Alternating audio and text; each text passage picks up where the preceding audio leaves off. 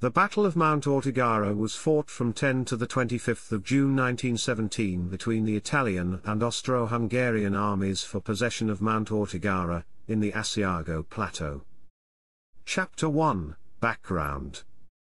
The Italians decided to launch an offensive because the Strafe expedition of the previous year had improved the Austro-Hungarian defensive positions, whence the Italian armies of Cadore, Carnia and the Isonzo could be threatened. The battle was prepared with considerable means concentrated on a short segment of the front just a few kilometers long.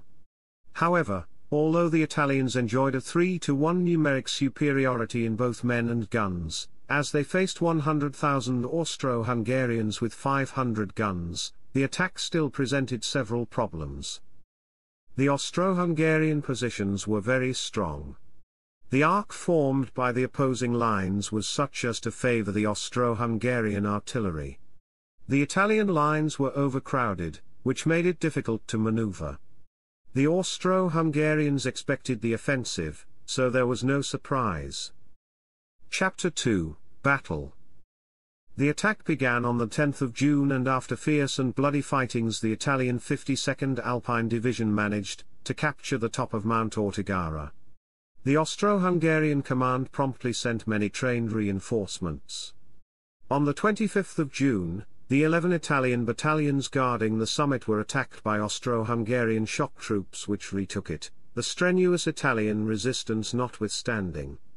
The 52nd Division alone suffered about half the Italian casualties. General Ettore Mambretti, commander of the 6th Army, was considered responsible for the heavy casualties and removed from command. A letter from a young soldier, written on the eve of the battle, is part of the Museum of the Asiago War Memorial.